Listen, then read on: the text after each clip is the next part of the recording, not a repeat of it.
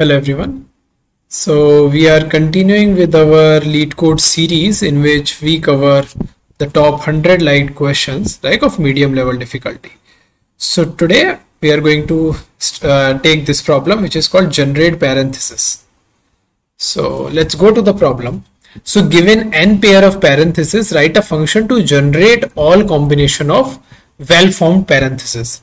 So we'll in a bit we'll see what is well-formed parentheses. Okay, so we have to generate all combinations. For example, if n is 3, it means 3 open brackets and 3 close brackets. So these are the proper outputs, right? If n is 1, there is only one parenthesis. So let's go to the drawing board and see how do we solve this. So now if you see, for example, when n was 3, let's say n is 3, right? So now I want 3 open brackets and 3 close brackets, and I have to find all combinations. All combinations means that it is we are going to use some kind of a recursion here because we want all possible combinations. Now what do we mean by this? So there will be the string which creates this parenthesis. So string length will be what? 6, right? 3 open, 3 close. So let's say there are 6 possible ways. There are 6 entries in which we can fill. For example, one of them could be like this, right? One of them could be like this. Is this valid? No, this one is not valid, right? This is not valid. Why? Because you can see, right, easily that when you open, there are 3 closing, and this open does not have any close bracket. So this is not a valid sequence of parentheses. So that is what it means, well-formed parentheses. Now how do we find it out, right? So let's try it out. Let's take n equals to 3 as the input. Let's say n is 3. So currently n is 3. So there are two options. Either I can use open bracket or close bracket. Open bracket or close bracket. I cannot use close bracket because there is no open bracket right now. So what I have to do? I have to only do open bracket. Let's say I did open bracket. Now from here, either I can open again or I can close, right? So yeah, let me make it close. So if I open it, string looks like this. If I close it, strings looks like this. So currently this is the status. From here, either I can open or I can close. So either it will look like this or it will look like this. Similarly from here, either I can open or close. If I open, it will look like this, but I cannot close because if I close something like this, this is invalid. Similarly, you get the point, right? How do we do it? At every point, we try with both. We first open it and then we close it, and both will give me different parenthesis sequences, right? But there is one more thing also. Let's say here. Now let's say if I open it, I can close it. Now is this valid? Currently we cannot open 4 because my given n is 3. So I can only open 3 and close 3. So this is not valid. Yeah, I think I should make it red as well. So this is not valid. What is valid only is this. This is valid. Similarly, here if you see, you can make open or close. So it will be open, open, close, open, or open, open, close, close. Similarly here, open and close.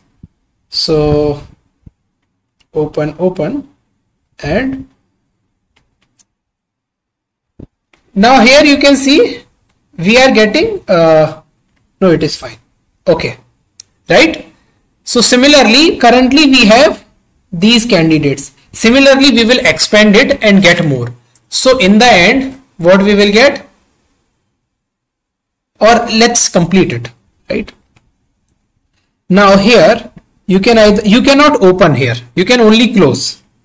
So it will be close, close. Here you can open, you cannot open here as well. So you can only close. Here you can do both. open and no, here also you cannot do both because you cannot close here. Okay, similarly here also you cannot open here, you can only close, and here you can do both. Again here you cannot do both, you can only open. From here now you can only close, here you can only close, again close,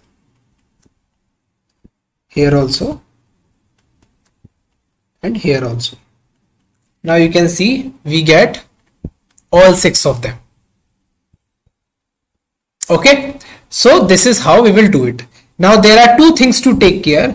First, that the brackets we open do not exceed the total brackets, and the second thing is when you close the bracket there should be more number of brackets opened than closed, right? For example, if I quickly see here, let's say I have 2 brackets open, so I can at max close 2 times, I cannot close 3 times.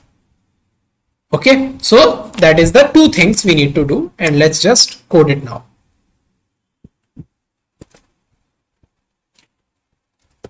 So for this I will going to create a recursion function.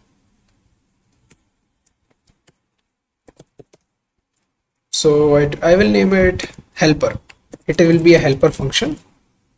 So what it will take, it will currently take remaining open, okay, open brackets which are remaining, close brackets which are remaining, current string we have, and the answer. We have to return the vector of string, so answer as well. Let me small it down. Also there is one more thing you can notice here, n is only till 8. Okay, so the time complexity of our approach is 2 raised to the power n, and 2 raised to the power n works properly here. So now here, now what should I do? If open is 0, first of all let's see how I will pass the how I will call this function. So this will be my answer. Currently string is empty. Currently there is no open close brackets. Now I call this function. I call with n comma n. Now what is n comma n? N means how many open brackets I need and how many close brackets I need. Currently both are n. And then I take s and answer. And finally whatever answer I get, I return it. Now let's go to the recursion function, which is the main one. Now if open is 0 and close is 0, what do we mean by this? It means we have used all the open brackets and all the close brackets. So basically we have calculated the sequence. So we push back that sequence which is s in the answer and we return from here. Now what should we do next? If open is greater than 0, it means, so there are there are two options. Either I can add open bracket or I can add close bracket. Now I can only add open bracket if open is greater than 0, because I cannot add more open brackets than the total, right? So here I will add an open bracket to my current string, and what I'll do, I'll again call this helper function. It is a recursion, right? So with open minus 1, now I have used one open bracket, close will remain same, s will it will take an answer. After this is done, we will backtrack. So so now I can pop back because I have to use now s again. Or instead of this, right, let's make a temp variable here because it will create confusion.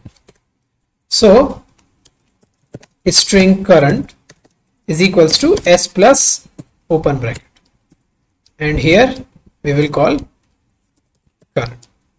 Now what should we do next? Next we should check whether we can add close or not. If open is greater than close, it means that I can add a close bracket as well. So now the current string will be s plus, we add a close bracket and we call this function again. In this case the change will be what? Instead of open -1, it will be close -1 because we have used one close bracket. And that's it. Now let's see whether it, so after this, so what we are doing, if we can add an open bracket, we are adding an open bracket. If we can add a close bracket, we are adding a close bracket. And we are going in the recursion for in each case. And in the end, when open becomes 0 and close becomes 0, you get the final answer in the string as you push that answer in the vector, and then finally you return that vector. So let's run the code.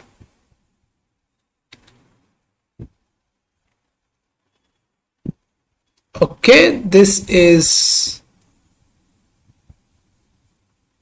now what is the problem here? Let's see.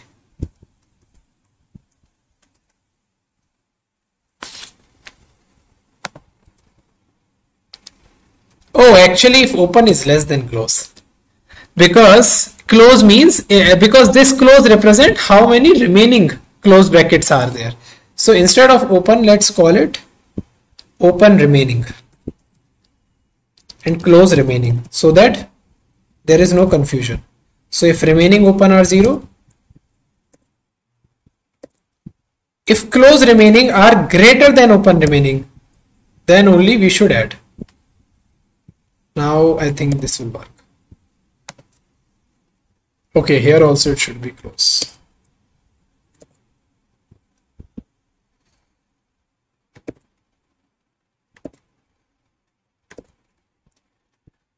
Now let's run it. Okay, we got correct. Let's submit it. Okay, so we got the correct answer. So now does everyone see what we have to do here? We have to generate all combinations. So whenever a question is like where you have to generate all combinations, find all combinations, or calculate all combination, it is more or less recursion, and this is sort of a brute force. But brute force also works here because n is very small, n is only 8. That is why plain recursion also works in this case. So that's it about this question. If you have any doubts regarding this question, drop in the comments. And if you want to follow this lecture series, right, this LeetCode video series, you can subscribe to my channel. So until the next video, bye bye.